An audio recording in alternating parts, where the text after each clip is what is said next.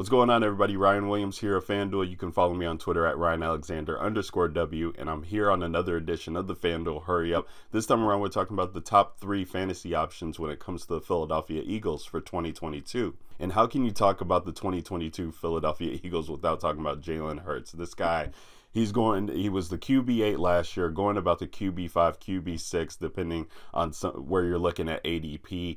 And everybody seems to be buying the Jalen Hurts Kool-Aid. I mean, I heard a lot of people talking about the Philadelphia Eagles winning the division, what Jalen Hurts can do with his legs when you're looking at an 11 of 19 starts, this guy rushing for 55 or more yards. And you absolutely love 21 fantasy points per game in his 2021 starts. The rushing upside is really what drives the needle here. People want to talk about the passing inefficiencies and things of that nature, but in 2021 they started out pretty pass happy with Jalen Hurts.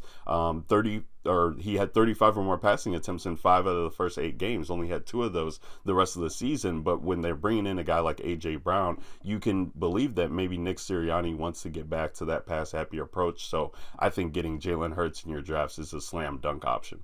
Let's talk about that guy they brought in, A.J. Brown from the Tennessee Titans. He was unhappy that Tennessee Titans were treating him like he wasn't the alpha wide receiver that we know that he is. And injury-riddled 2021 season, maybe that had something to do with it, but I think he'll come in rejuvenated. You're talking about one of the most efficient wide receivers at the position. When you're talking about fantasy points per route run, number 2, and number 7 the past 3 years. Of course, number 7 being in that injury-riddled season last year, but I think he comes in and makes an impact immediately. This guy in the first 2 seasons in the league, 1,000 yards, 8 touchdowns, really paying it off. I think Jalen Hurts throwing a deep ball will help him out a lot, and definitely using him in the screen game, maybe similar to how Deebo Samuel was used, I think will help pay off some dividends. He's going as the wide receiver 13. I think this guy finishes as a wide receiver 1 this year.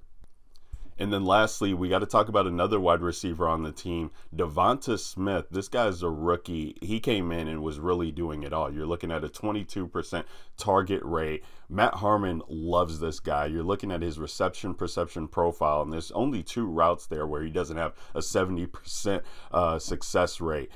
He had some bad touchdown luck in 2021 as well. Some touchdowns that were called back could have really changed his outlook for people this year. You're seeing him go as the wide receiver 36 at the bottom tier of what a wide receiver 3 would be. I think that if Jalen Hurts is going to be pass happy, that only helps. Bringing in A.J. Brown, I think, only helps Devonta Smith's numbers, and we should really be treating him closer to the wide receiver 2 range than we are. Guys, that's going to do it for this edition of the FanDuel Hurry Up. I appreciate you guys rocking along with us all season long. Ryan Williams, you can find me on Twitter at RyanAlexander_W. I'll catch you guys next time, and we can't wait to kick off the season with you. Peace.